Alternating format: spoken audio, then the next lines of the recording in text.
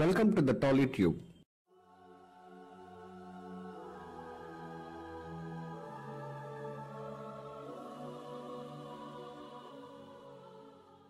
గత ఏడాది మిర్యాలగూడలో జరిగిన ప్రణయ్ హత్యా ఉదంతం రెండు తెలుగు రాష్ట్రాలలో సంచలనం సృష్టించిన విషయం తెలిసిందే. ఇలాంటి దారుణానికి పాల్పడిన మారుతీరావుకి తగిన శిక్ష పడే వరకు తమ పోరాటం ఆగదు అని చెప్తున్నారు ప్రణయ్ కుటుంబ సభ్యులు. కాగా ప్రణయ్ హత్య జరిగిన నాటికి అమృత 5 నెలల గర్భిణి. ఆమెని డాక్టర్ చెకప్ కి తీసుకువెళ్లి తిరిగి వస్తుండగా ఈ దారుణం జరిగిన సంగతి తెలిసిందే. అయితే తాజాగా అమృత ఒక పండంటి మగబిడ్డకు జన్మనిచ్చింది. మిర్యాలగూడలోని ఒక ప్రైవేట్ ఆసుపత్రిలో అమృత మగబిడ్డకు జన్మనిచ్చినట్టు ఆమె అత్తామామలు తెలిపారు. ప్రస్తుతం తల్లి బిడ్డలిద్దరూ ఆరోగ్యంగా ఉన్నారని తెలిపారు. ప్రణయ్ హత్య జరిగిన నాటి నుండి అమృత ఆమె కుటుంబ సభ్యులకు పోలీసులు భద్రత కల్పిస్తూనే ఉన్నారు. కాగా ఈ కేసులో ప్రధాన నిందితుడు అమృత తండ్రి అయిన మారుతీరావు జైలులో శిక్ష అనుభవిస్తున్నాడు.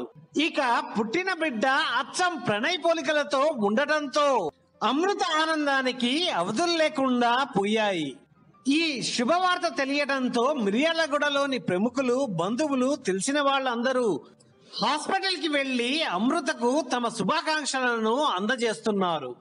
అంతేకాదు అప్పట్లో ఆ సంఘటన గురించి తెలిసి స్పందించిన చాలా మంది సామాన్యులు, స్నేహితులు, రాజకీయ ప్రముఖులు, సినీ సెలబ్రిటీసు అమృత పండంటి బిడ్డకు జన్మనిచ్చిందన్న విషయం తెలిసి ఆమెకు ఫోన్లో తమ హృదయపూర్వక అభినందనలు తెలుపుతున్నారు. అయితే ప్రణయ్ మరణం తర్వాత అమృత తన అత్తామామల దగ్గరే ఉంటోంది. వాళ్ళు కూడా అమృతను కూతురులాగానే భావిస్తున్నారు. కాగా తన కూతురు పండంటి మగబిడ్డకు జన్మనిచ్చిందని తెలిసి తన కూతుర్ని మనవడిని ఒక్కసారి చూడాలని అమృత తల్లి ఆసుపత్రికి వెళ్ళింది. కానీ అక్కడ ఉన్న ప్రణయ్ తల్లిదండ్రులు ఇంకా కొంతమంది బంధువులు ఆమెకు అడ్డుపడి లోపలికి వెళ్లి తన కూతుర్ని మనవడిని చూడడానికి అనుమతి ఇవ్వలేదు. బయట జరుగుతున్న ఈ భాగోతమంతా లోపల నుండి వింటున్న తన కూతురు అమృత కూడా వారించకపోవడంతో అవమానంగా ఫీల్ అయిన అమృత తల్లి కన్నీటితో తిరిగి వెళ్లిపోయినట్లు సమాచారం. ఏది ఏమైనా చెట్టంత కొడుకును పోగొట్టుకున్న ఆ కుటుంబం అన్నీ మర్చిపోయి కలిసిపోవటం అంత సులువైన విషయం కాదు కదా అని అంటున్నారు ఇది తెలిసిన వాళ్ళంతా. ఈ వీడియో కనుక మీకు నచ్చితే సబ్స్క్రైబ్ బటన్ తో పాటు పక్కనే ఉన్న గంట సింబల్ ని నొక్కండి.